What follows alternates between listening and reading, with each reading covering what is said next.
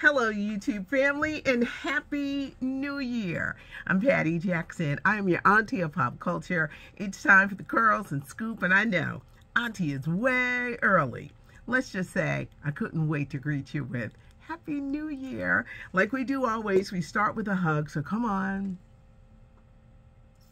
As I move my hair out the way, you see the radio station that I work at. On Sunday nights, we play oldies. It's kind of like paying homage to the greats who paved the way from the 60s, 70s, and 80s. Great music, so we're coming to you from here. What a way to end the year and start the year, and unfortunately, there were a lot of deaths. Let's start. Barbara Walters. The groundbreaking journalist passed away at the age of 93.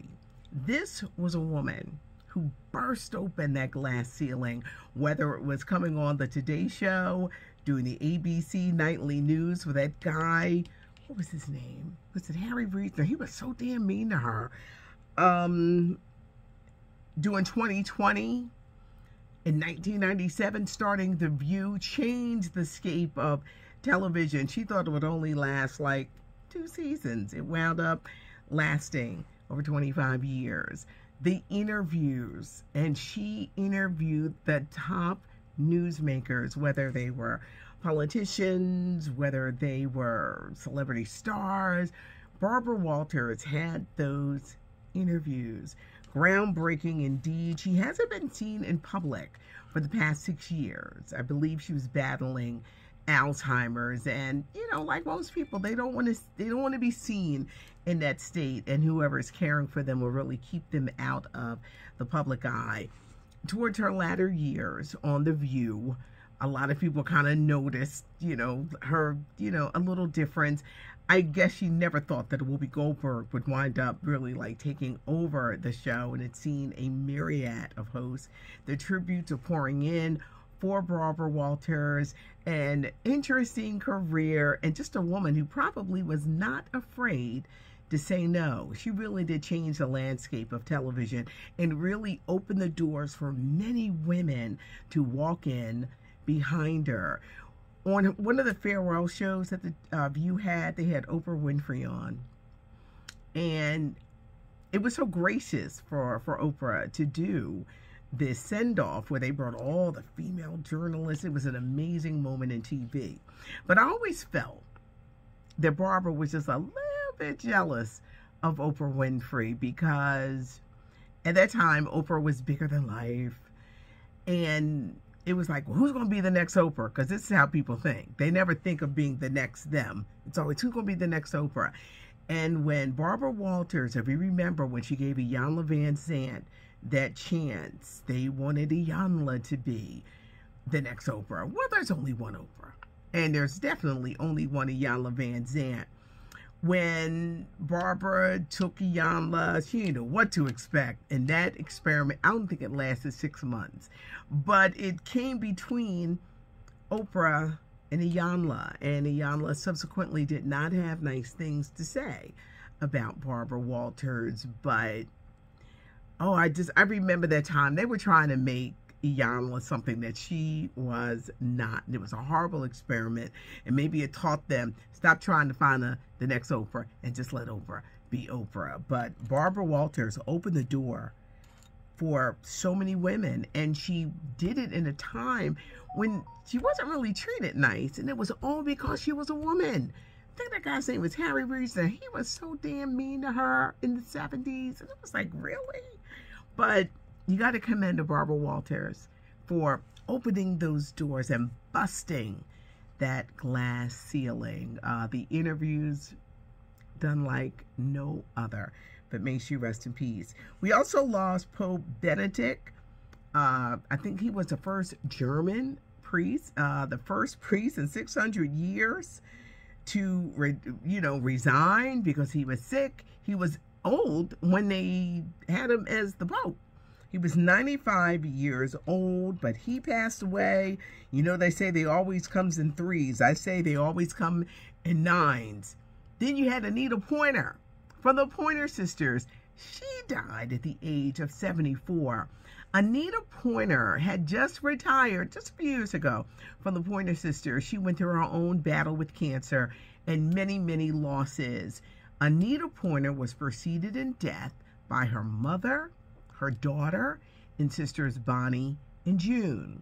June, Bonnie, Anita, and Ruth made up the Pointer Sisters, and in the 70s, they had the songs, and the 80s. Slow Hand, Fire, Bet You Got a Chick on the Side, Yes We Can, I'm So Excited, Jump for Your Love, Neutron Dance, Automatic, an incredible career. But towards the end, Anita really couldn't keep up and she had to retire. But she had a lot of tragedy. But that group, the Pointer Sisters, had some hits. I mean, just an amazing impact on music. The Pointer Sisters is going on because the only surviving member of the sisters is Ruth Pointer. She's 76, and she and her daughter that she had by Dennis Edwards, who used to be with the Temptations, her and her daughter, they are the new Pointer Sisters as we see them. But rest in peace, Anita Pointer sang lead on most of the songs. I'm So Excited, Bet You Got a Stick on the Side, Yes You Can. That was Anita Pointer. She passed away at the age of 74. In the rap world, Gangsta Boo was found dead from 3-6 Mafia. They're still, trying to determine what happened with the young woman, I think she's like in her early 40s. She was found dead in her home. So a lot of deaths, like going into the new year. They always say that the new year ends and it's like there's people dying, but then you wake up and they just continue to go on. But rest in peace to all of them. Actor Lakeith Stanfield, a lot of people know him from the movie Atlanta, Get Out, The First Knives Out. He is a great actor. I always thought that he was a little quirky. Last Man Alive and The Last Man in San Francisco. He's a great actor, and he's usually very, very private about his private life. Well, he decided to go public with a woman that he met 5 months ago. And beautiful woman. He says he's in love. They're engaged. They're going to be married. But he forgot to tell his baby mama that he was planning on doing all that. And the baby mama who just had this baby, put him on blast on social media saying, hold it, wait a minute, we got a baby over here. I just had your baby and you just met somebody 5 months ago and you're going to marry her. It was embarrassing. And I know Lakeith was like, I never go public. He decided to, and it blew up in his face. So how was New Year's Eve on CNN? Well, Andy Cohen, Anderson Cooper, they were not drunk. I think they were drinking pickle juice, but they abided by CNN's rules because CNN said no more drinking. Don Lemon was stationed in New Orleans, and boy, did that party seem like a lot of fun. Don wasn't drunk, but he was really into, they played Juveniles, Back That Ass Up. He was so into the song, he missed the countdown cue for New Orleans to say Happy New Year. Now, they were saying that it was so much noise. He was right there by Manny Fresh that he couldn't hear nothing. And he had the 2 mics in his hand, but he totally missed the countdown. And some of the comments were, well, when Don was drunk, he never missed the countdown. But the CNN show prevailed on. R. Kelly's Lifetime. Jay are squeezing everything they can. Surviving R. Kelly, the final chapters airing today and Tuesday on Lifetime. Prince Harry and Meghan. You thought you heard a lot of them in 2023? That book that Harry is putting out called Spare is coming out. Now, this is what's interesting about this book. Prince Harry is going to talk about playing second fiddle to his older brother, William, who will be the King of England one day. Now, in the book, he trashes his brother, but he's kind of nice to his dad, King Charles. And he doesn't talk about Camilla. They said they told Harry, don't be up here talking about Camilla, because Camilla is the reason that your parents broke up. She was the side chick, and they tormented Diana. Well, Harry ain't going to talk about none of that. But his brother, he trashes, and their relationship probably will not get any better after this.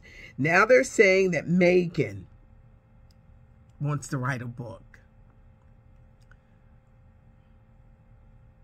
They're going to have to stop being a one-trick pony. I'm sorry. I know people going to get mad when I say that. They got to stop being a one-trick pony. I don't want to hear a book from her. I'm tired of them complaining about what they went through. Let's move forward and let's do some things. You got a lot of money, $100 million from Netflix to save the world. Let's do something else. But they said that she wants to write a book. Dionne Warwick's documentary. Now, I have not seen it yet because I work on Sunday night, but I taped it. So it is something I'm going to talk about on Tuesday because I'm going to watch it on later on sometime on Monday. But if you missed it and you're saying, how can I watch Dionne Warwick and Don't Make Me Over? HBO Max is going to be streaming there. So if you missed it, HBO Max, it's a look at her life told in her words, told in Aunt Dionne's words. But it looks good. Everyone from Snoop to Smokey Robinson, Elton John, they're all featured in this documentary. Don't Make Me Over, Dionne Warwick, HBO Max. It's been an open relationship for 2 years. He even had a baby on her. But Diddy has now gone public that Young Miami, Carisha, for the City Girls, is his official girlfriend. I hope he's good to her. I do. Because, you know, they say he's not kind to these women that he be out here with. But even though he just had a baby, and they said he's gone Instagram official. They say things are not official until it goes Instagram official. But it's Instagram official. Angela Basset had quite a weekend with her son. He's a teenager, Slater. And he decided to prank his parents. Angela Basset, Courtney B. Vance. There is a horrible prank trend that's going on where you're bum rushed and you're told that someone famous has died. My son tried this with me, and I just didn't believe him because he was trying to scare me, and I was like, I always had this look. I'd be like, and he was like, you're no fun. I can never get you. And he said, Mom, it's a prank. And I was like, well, it's not funny. And he's like, well, it's a prank and the kids are doing it. I said, I need you to stop being a follower and being a leader. Well, Angela Bassett's son, Slater, tried to prank her, saying that Michael B. Jordan was dead. Well, it set Angela into a tizzy. And, you know, because you hear bad news and, you know, your heart, your stomach, and you just get crazy. And then he realized that he needed to tell his mom that he was only playing. This is a harmful prank. It's not funny. They're doing it for the views. He had to apologize. He had tears in his eyes. Can you imagine getting cussed out by Angela Bassett? Wait, can you imagine if Angela Bassett is your mother and you get the cross between Tina Turner and Queen Ramonda from Black Panther and just getting told off in that voice? He had tears in his eyes. He apologized to Michael B. Jordan, his family, the fans, for everybody. He said it was a terrible prank that he had no business participating in. He said the lesson has been learned. It's a terrible, terrible, terrible prank.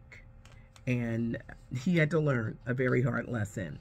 So what was #1 at the box office? Of course, it was Avatar, which they say is just, even though, see, it costs so much money to make. Avatar is still on top, making billions, but it'll probably break even because it costs billions to make.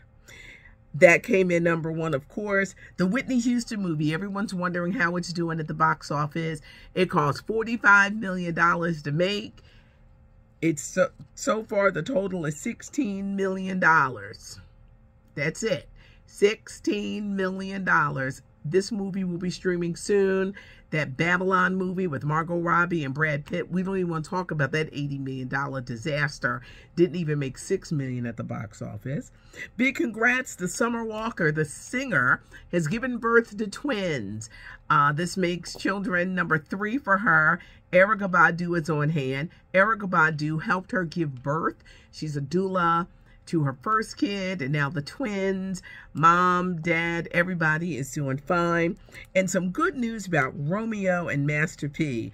The father and son had been publicly feuding about family responsibility and what he should give his kids, and it was a mess played out in public. They have reconciled, and I guess they're going to try to keep the business to themselves. I think the family is under a lot of stress, particularly since the daughter died of like an overdose, and it's been a lot of tension. And I think I asked the question, you know, when is enough when you're a parent with your kids?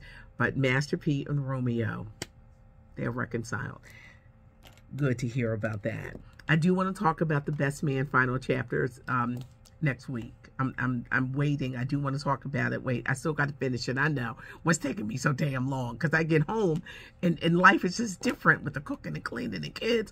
But I'm going to finish it, and I'm telling you, later this week, I'm going to want to talk about the Best Man final chapters. You can tell me what you think, and you don't have to worry about no spoilers because Auntie is getting through it. Happy New Year, everybody. Subscribe to the channel. Our goal this year, we're at 64 now, is to get to 100,000. So subscribe to the channel, tell a friend, leave a comment, give us a thumbs up. Happy New Year. Let's start this new year off with good curls and good scoop. I'm Patty Jackson. Thanks for joining me. I am your auntie of pop culture.